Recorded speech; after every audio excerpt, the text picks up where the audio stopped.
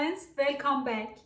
In Tezhib, we need to know some basics about geometry. Let's go and learn them.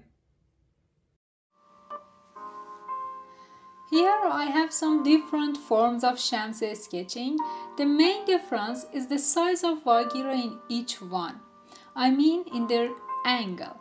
I sketched 1/4 of a circle in this one and I will repeat it 4 times to have a complete piece. In this one, I have 1/16 of a circle and I need to repeat 16 times to make a finished one. This one is much smaller, I mean 1/32 of a circle, and I should be so careful when I want to repeat it. To start, you need to go to your compass box. We will need angle bisector and perpendicular bisector, which I already made videos about. You should have a surrounding circle, which is the final size of your artwork. I mean, all of your motifs will be inside this circle. I need a straight line which goes through the center of my circle. Now I have 2 points and I will put my point of my compass in each point and I'm gonna make 2 curves here and I will repeat it on the other point. Now I have 2 dots at the intersection of them.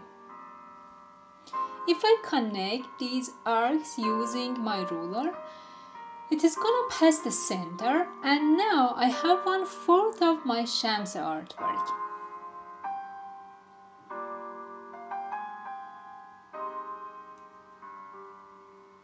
Like so. And this angle is exactly 90 degrees. If I want smaller angles, I need to repeat this process. This round pattern in Tazhib is called Shamse. It is the symbol of sun. I'm trying to teach how to make one of these in this and further videos. To sketch it, we need to make one small part and then repeat it in the whole circle. Each part is called Vagira. The smaller your Vagira angle is, the more details you need to make in your final artwork. Keep in mind, even 1 millimeter error in 1/8 of your sketching will end up 8 millimeter errors at final work, which is a terrible mistake in a detailed piece. So let's practice how to play it safe.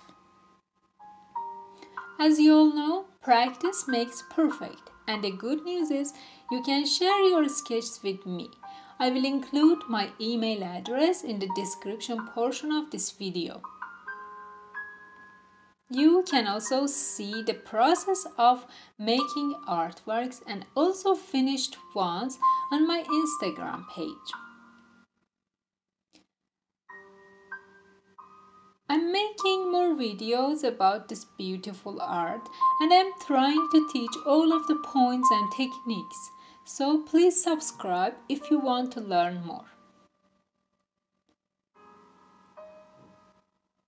And this would be 1/32 of a Shamse artwork.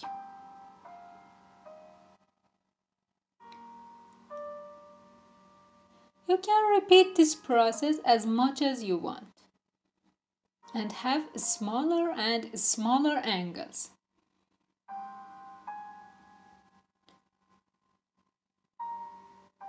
This is the final one.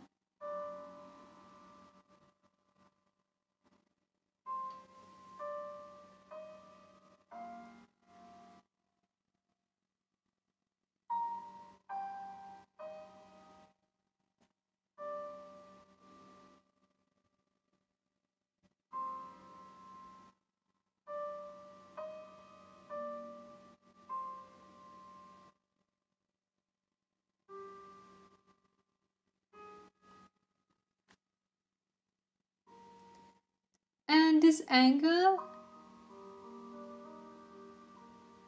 is 11.25 degrees. I hope you enjoyed this one. See you soon.